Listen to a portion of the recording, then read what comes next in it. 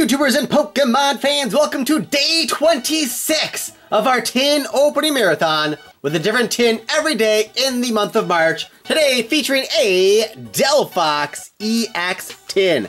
So you have just 5 tins left after today, as this is day 26. So less than a week to go, and then we'll be back to more traditional,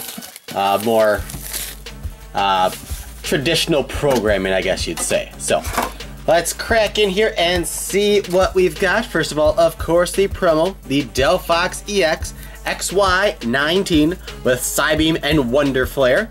Looks like this one's off-centered. Not as bad as some of the others we had in the marathon, but still obviously not exactly centered. And it's off-centered in both directions, so yeah, wouldn't be a great PSA grade due to the centering. But anyways, there's the code card, and then 4 packs. So we got 2 Flashfire, XY base, and legendary treasures. Is that the same that we had yesterday in our Eveltal tin? It might be. Or did we have Plaza Blast? Let's see, well, just on the table. Yeah, we had Plaza Blast instead of legendary treasures, so I think I might actually like this assortment more just because you're more likely to get something, you know, shiny in legendary treasure at least. We'll go XY base first, and then legendary treasures, and then we'll go searching for that Phoebus and the Charizards as well.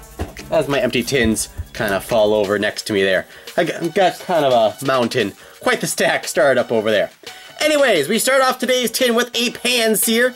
I always think that hair looks like ice cream, or, well, maybe not ice cream, maybe something a little more icky, but moving on. Honedge, Spoink, Pawniard, Jigglypuff, awesome, Kakuna, Diggersby, Shadow Circle, Spupa Reverse Uncommon, and an Aegislash.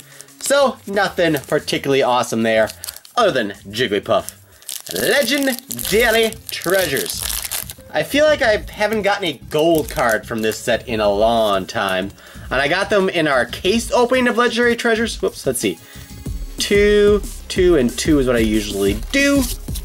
Let's see how we do.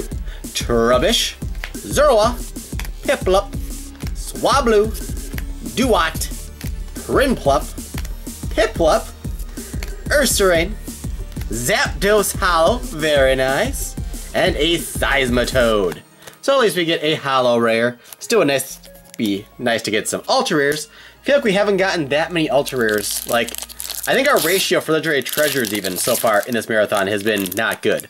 I think we have 2 Radiant Collection full arts, and that's it. And we've opened a decent amount of legendary treasures, but it is what it is.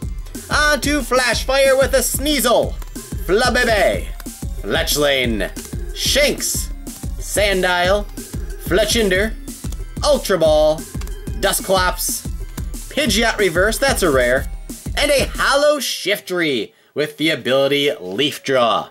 So we're up to 2 Hollow Rares and a reverse rare as well. But we are on to our last pack, last chance for glory. I just realized that we got the 2 Flashfire pack arts that do not feature Charizard. Hopefully we'll get a Charizard in the packs then to make up for it. Let's find out with Pineco, Buizel, Sentret, Spheal, Scraggy, Lysander, Dusclops, Pidgeotto, Sandile Reverse, and a Scrafty.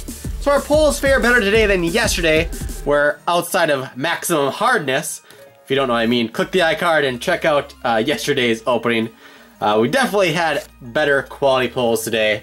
There are, if I want to make a 5-card poker hand of our best stuff, or whatever you want to say, that is what I'd go with. 2 Hollow Rares, a Lysander, reverse rare Pidgeot, and you gotta throw a Jigglypuff in there for the kicker.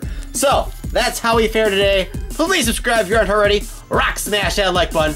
Visit our website, thepokecapital.com.